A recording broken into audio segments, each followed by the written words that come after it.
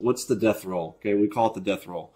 A death roll is X number of losing roll of the dice in a row, okay, in a 50-50 system. But what if your system's not 50-50, right? What if you build in inherent edge and it's not 50-50, etc.? You go on and on about it.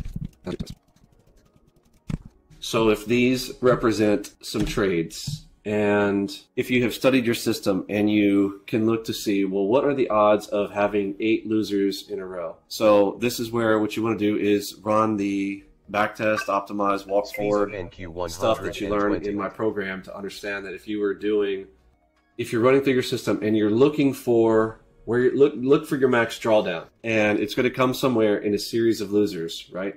So if all of these, this was your biggest loss, and let's say that you ran back an entire year, okay? 1 year, and the maximum number of trades you saw lost in a row, this was an 8 scenario, okay?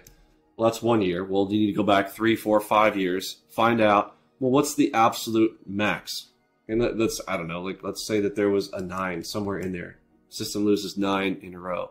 Now, mind you, if you're just 50-50ing it, that like most of the time when people are talking martingale, they're talking about a flip of a coin or a spin, completely by chance, like doing a Russian roulette table. Not really, did I say Russian roulette? That's pretty sure it's involved with a gun. Not Russian roulette, just the roulette wheel at Vegas, completely random, red, black, but it's not 50-50, right? Why?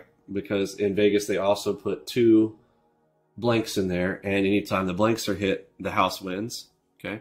So it's not 50-50. It's slightly off, so the house is always tilting things slightly in their favor. So even if that gives them a 2% edge, they are living off of that 2% edge and counting on the fact that people are drunk and not trying to do mathematics while they're there at Vegas. They're there to have a good time. But you need to understand your system to know, well, what is the maximum number of drawdowns? Now, mind you, this would be, if it was, I'll tell you, like most of the time in our systems, what I have found, maximum number of losers in a row ever is usually 8. And so the percentage chance of us losing 8 in a row is like, there's like a 1.7% chance that you lose 8. 9, it's like 0.08. Through evaluations in the past, not of Enigma, I haven't run enough series of tests on that, right? I have to do that. That's what we're doing here right now in an evaluation phase. I'm kind of teaching simultaneously while I'm trying to do this out here via live stream. But let's say that your roll of the dice is, worst case scenario is 8. And let's say that you're going to blow out your account if you were to lose 10 in a row.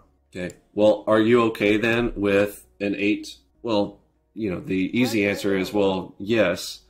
However, that's an account blowout. What about the amount of money? How many times did you not get this before you hit the death roll? And how much have you collected, right? Your account can grow prior to the death roll, right? Now, how to avoid the death roll? There's, I've talked about cadence. So easy ways to avoid a death roll. What if you could eliminate the first 3 of these? What if you made it to a scenario where, okay, well now max losers in a row is 5. How would you do that? This comes to, you guys have watched my cadence videos. You would know and understand. Well, there's a simplified way to do that. If you literally just waited till a system lost 3 in a row, right? Yeah, and like what Roger said. So how he said sim, right? You sim these first 3, and then you start here and you go live. Make sense? So now you've avoided your death roll, and then you can let the system roll.